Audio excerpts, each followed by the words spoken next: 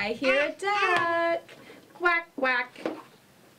So she's starting to listen already to long and short differences. She's very distracted, as you might expect by the cameras, but just so you all are aware. Mama. Listen. Mama. Mama.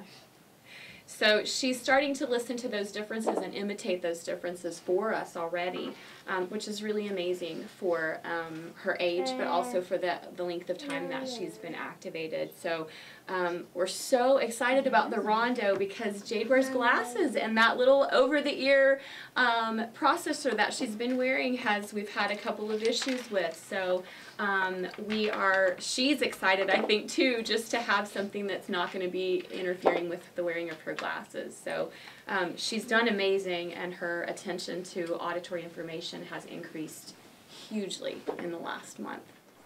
We're going from this to this. That is dramatic. Oh, you want that one, don't you? Okay. That one. You put it on. You put it on. Oh, upside down. Turn it over. There we go. Awesome. Do you want to see her? Well, there she's showing it to you. Can you do that again? Can you turn around and show? Hey, Jayde, look at me. Look. Show them your... Is that cool? Is that nice? Say mama. Mama.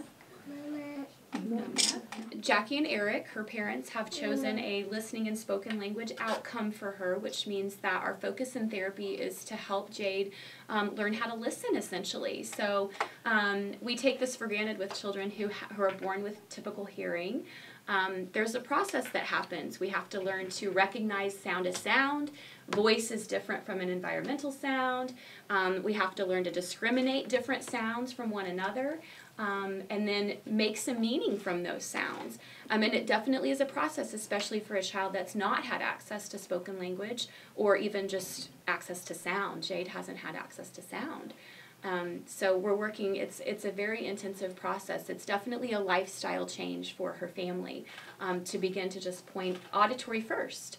Point out the sound first before we give her visual information. As Jackie mentioned, she has shown us that her desire, her internal desire, is to learn to talk. She's very verbal. She wants to communicate with other people.